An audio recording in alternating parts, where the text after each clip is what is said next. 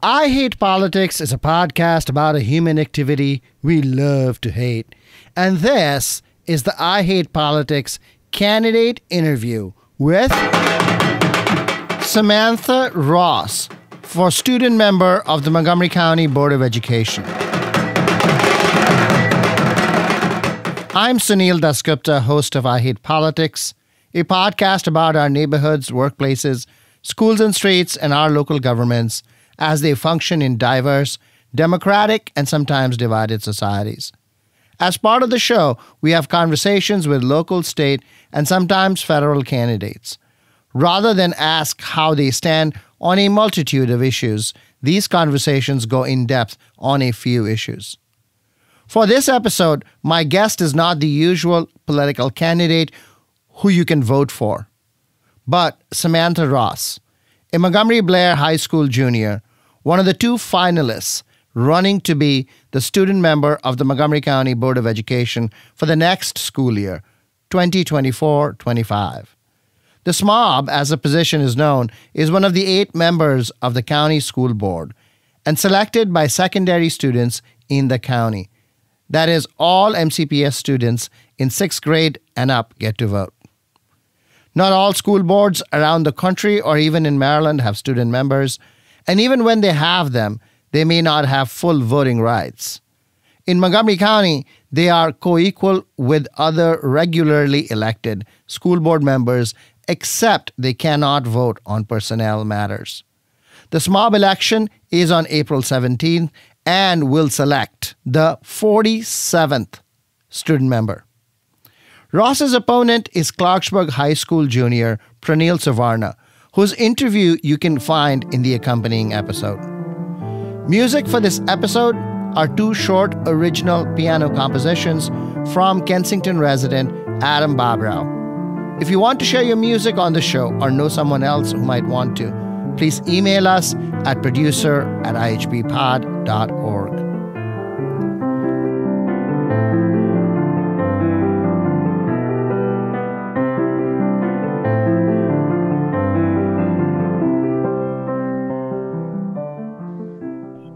Sam Ross, welcome to I Hate Politics. Hi, I'm happy to be here. I can't say that I truly hate politics, but I do love education. So here I am. Tell us a little bit about yourself. Where'd you go to school? What do you study? What do you like doing? My name's Sam Ross, short for Samantha, but no one calls me that. I'm a junior at Montgomery Blair High School. I live in the Tacoma Park, Silver Spring area. I'm really interested in the areas of public policy and education.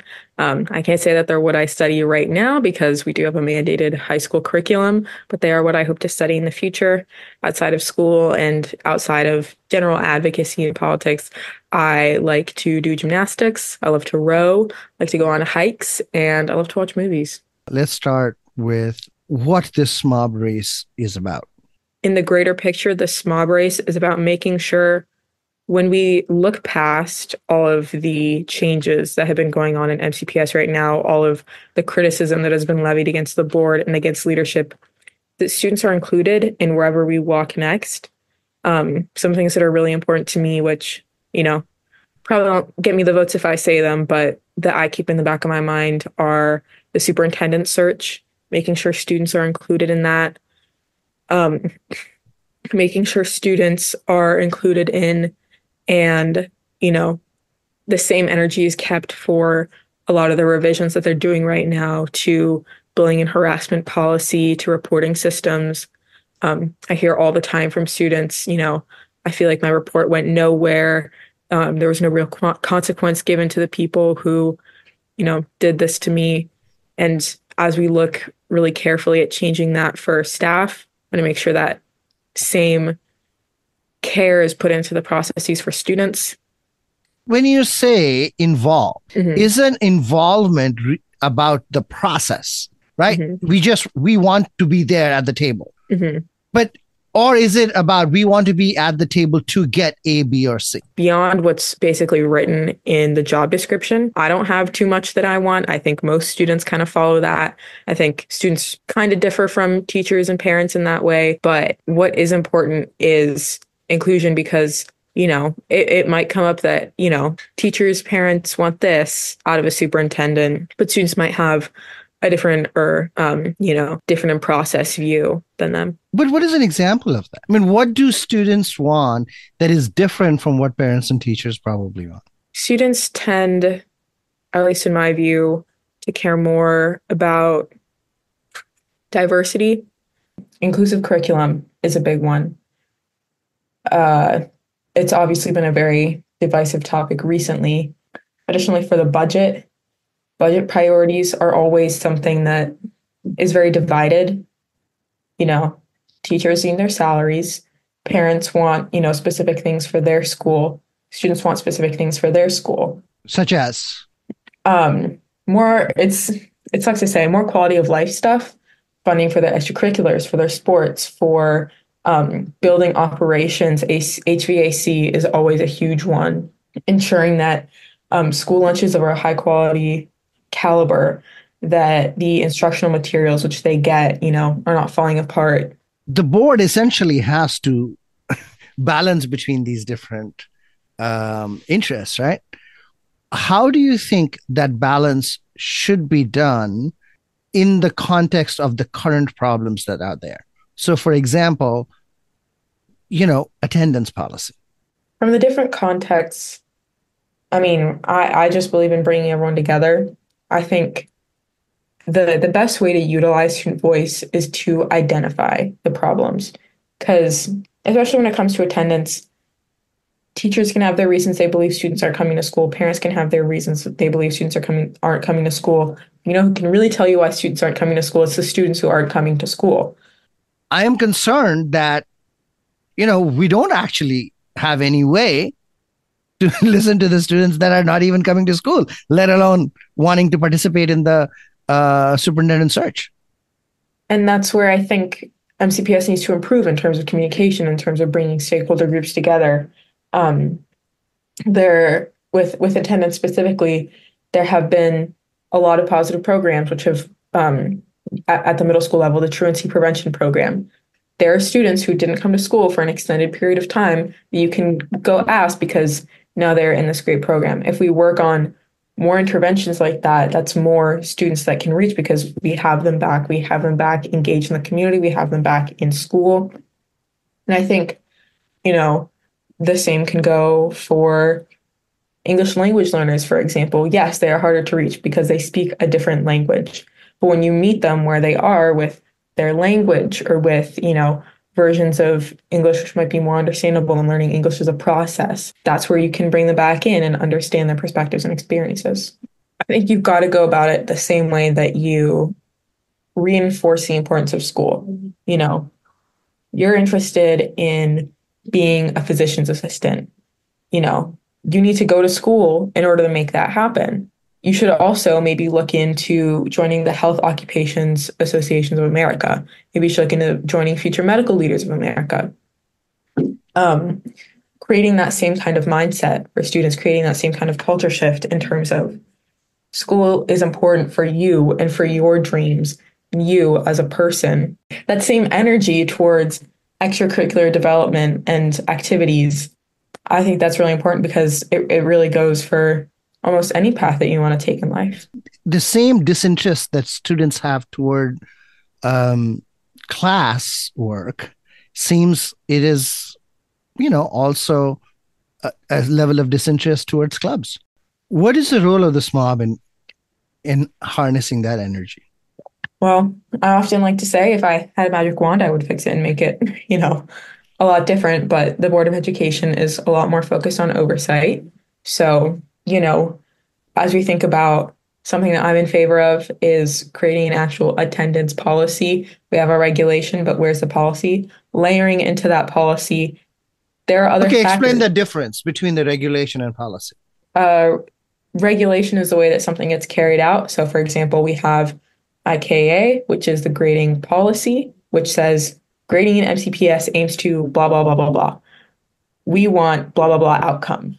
The regulation says, you have to give 50% for an assignment that has an attempt. The regulation says no assignment can count for more than 25% of a quarter grade.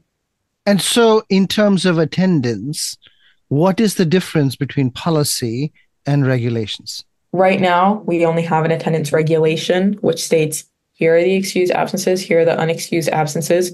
If you are not in school for 10 consecutive days, you are withdrawn, blah, blah, blah. What I would want to shift to is keeping that regulation, but at the same time, having a policy which says here are the factors which MCPS believes are important for creating and editing this regulation in the future. That can include, student participation in extracurricular activities, care and thought about, the family and parent situation, instilling the importance of school and the importance for students' future wishes. Is it the case that, good students that care about being in school still don't show up because they can turn in the work at 11:59? I think it's much more a balanced mix between students who are truly fully disengaged, students who truly do not see the value in school, students who probably have some deeper lying mental health, some probably deeper lying family issues. We hope every single student has a motivation to get up every single day. They have a vision for their future. I think, when students don't have that, when students don't see any value of that is a sign of a deeper mental health issue when they just they don't see school as important for their future because they don't care about their future. But I think there are also plenty and plenty of high achieving students who are engaged at their school, but, don't show up to a class or two every day because, oh, I can do the work online. Oh, I'd rather, go out or be with my friends or go and get my lunch from home or go do this chore I have to do. But should we really care about the second group? Because they're okay. I mean, for them, it's a choice. And they are able to complete the work. They learn. They do all the things that we want. So why do we care? I mean, from Sam Ross, high school student, I don't see a huge problem with it. I do believe in the end, it leads to less actual learning. I can say that as someone who misses a lot of class and does a lot of assignments on my own through, Google Slides, watching YouTube videos or whatever. But at the same time, if we do only want to focus on the first group, if we do only want to focus on the students who truly have some deep hardships in their life when it comes to those barriers to attendance, we can't still sit here and go, but the attendance rate is so low. Like we have such a high because, well, those students are being marked chronically absentee too.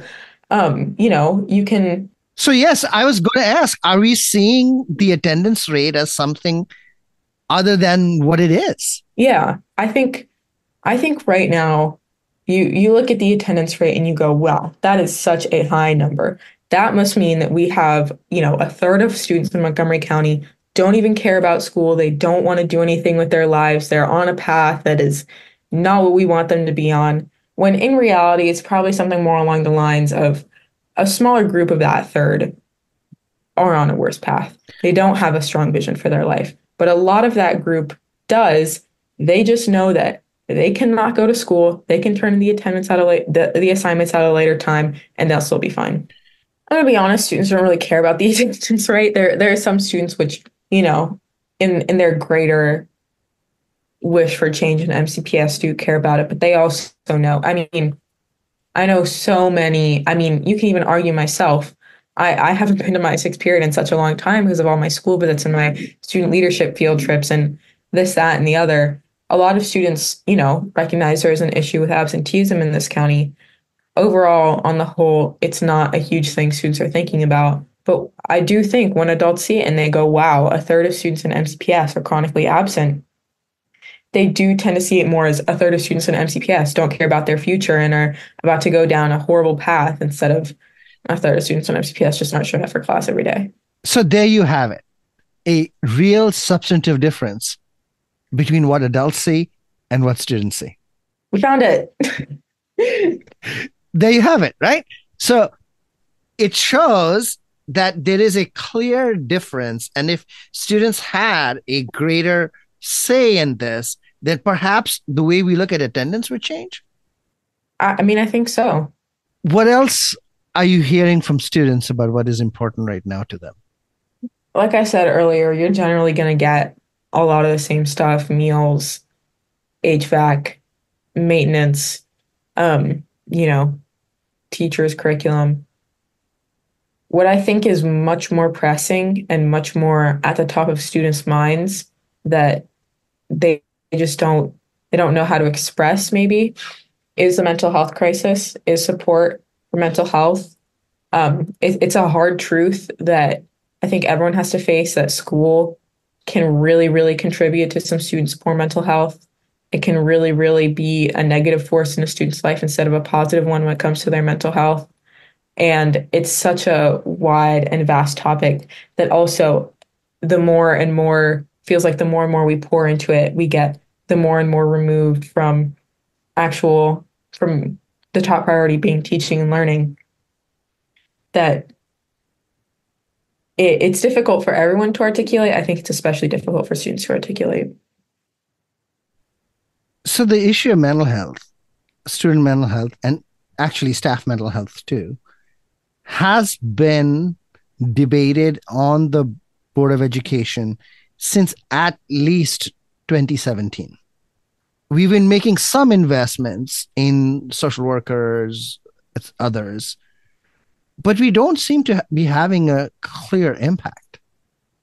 It affects so many more students than we see, and it affects students even beyond those which are actively in crisis, those which, are actively in any kind of treatment for mental health. So which tells me that the model that MCPS has been using for at least the last 6 years, perhaps more, of having more social workers, having more counselors, is perhaps not the model to pursue. If there is a finite number of people that are available to talk to students, and the number of students they need to talk to is, potentially much larger than they can manage, then we ought to think of a different model. I would halfway agree. I obviously think we should just I don't think we should just do away with all the staff systems that we have built up over the last few years. But I do believe we need to have a greater emphasis on, again, I always say this, meeting students where they are in terms of mental health education. Right now, a huge issue with all mental health education, with social emotional learning, is that, at least for middle and high school students, it doesn't connect. Students laugh every single time they watch one of those videos. That's right. Those assemblies don't work. Mm-hmm. You've said this twice now, meeting students where they are. And that's the larger MCPS motto even, right?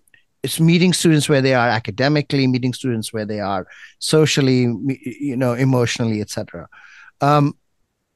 Is it possible for a school system to actually live up to that promise? How do you meet every student where they are? It seems to me a gargantuan problem. At least for, the topic of mental health education, I don't mean meeting every single student where they are specifically. I mean, overall, the curriculum, the talking points that we are getting don't connect with students because they aren't completely sensitive to their issues. We've had some very impactful assemblies about drug use. I think that's a great example of meeting students where they are in terms of bringing in real human people who have real human experiences to talk about instead of, just playing a Google slide video and calling it a day. For mental health right now, I think there's a huge disconnect between why students are feeling the way that they are, what causes it, what that really looks like, and what MCPS is saying, Okay, explain that difference. In my view, what I've heard, the mental health curriculum right now, the social emotional learning curriculum right now, is largely written from a perspective that doesn't exist anymore. Talking, maybe here's what you do if your friend looks down or depressed. In reality, every single student feels down and depressed. Are you stressed out because of your family situation or your schoolwork or your job? Every single student right now is generally pretty aware of every single horrible thing going on in the world right now. Students are exposed to so much through the internet, through social media, and it affects us.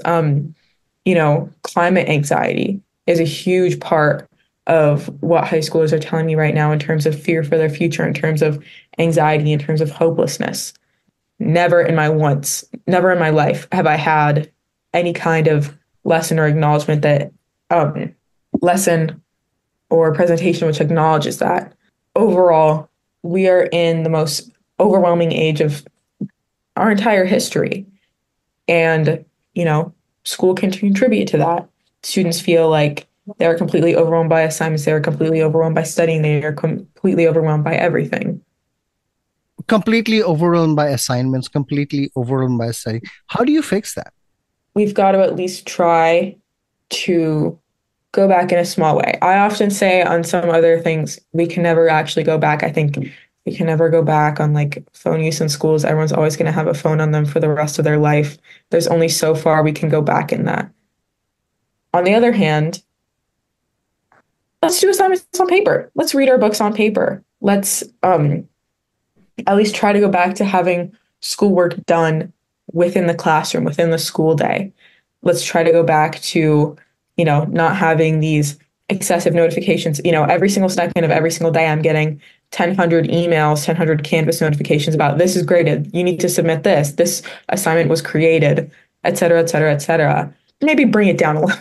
Right. So have you talked to teachers about this? I mean, I'm sure they should be on board with this. I can't say I specifically have talked to teachers. I'll tell you right now what I think would tend to be the response. I mean, you can email the new president of MCA. He's from my school, Mr. Stein. It's along the lines of, we don't really like it either, but this is what we have to do in order to stay in line with what the county wants. What I want to do is, okay, well, then let's make the county want something else. Let's make the county want assignments to be completed in class, not online. I think right now teachers feel pressured to have this extreme leniency only available by these online platforms, and that's why they're utilizing them to the degree they are. Right. In some classes, it's possible to have students do the work in class, but in something like physics, for instance, or say calculus BC, I'm not sure how you can even, pull that off. You teach in class and then you say, go home and do this work. Me personally, when I was in AP Physics 1 my freshman year, our homework assignments were paper. And, we did them with our calculators. There was no additional layer of, okay, open up your Chromebook, open up Canvas, go to the worksheet, go watch this video and then do the notes here. And I mean, I definitely agree that that's a balance that has to be struck between different classes and their different demands, especially, in the high school level. I guess what I mean in terms of getting the work done in class is you have your assignments that you do in class. My modern world history class, we have plenty of class time to complete this assignment, so it's going to be due at the end of class versus, my statistics class, we have the work that we do in class, we have the lecture that we learn in class, we have our homework, take home and on paper. And it's not like we're sitting there with an open worksheet from Canvas that we were supposed to do in class, but then I didn't feel like doing it, so now I'm just going to go do it at home. How do you think the board works as a group? Do you think they are receptive to ideas from students? I'd say right now, the current board generally, I mean, this, they're very united on everything. At least to the public, the board almost always does everything unanimously. There are very few times when the board breaks apart in terms of voting, in terms of ideas, in terms of comments. I can't speak to the closed sessions because no one can, but overall, the board tends to work together. And right now, that does mean being receptive to students, but that does not mean seeking out students or really for any matter.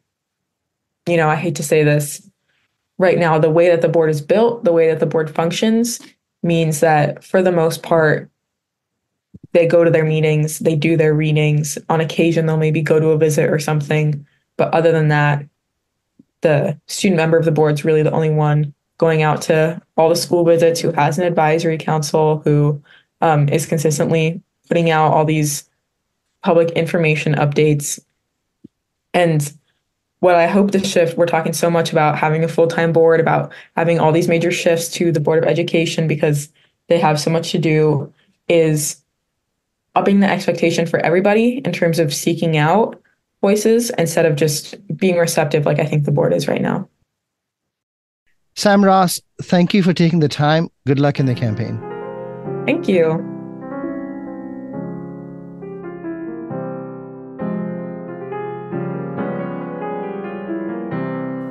That's Montgomery Blair High School junior Samantha Ross, one of the 2 finalists running for the student member of the Montgomery County Board of Education. You can find her on Instagram at sam.the4.smob. You can find her opponent Pranil Suvarna's interview in the accompanying episode. Please be sure to share both episodes with any MCPS secondary student you might know. Music for this episode comes from Kensington resident Adam Bobrow. If you want to share your music on the show or know someone else who might want to, please email us at producer@ihppod.org. I hope you'll listen, like, and share the show as we bring you stories about politics close to you and to your home. See you next time.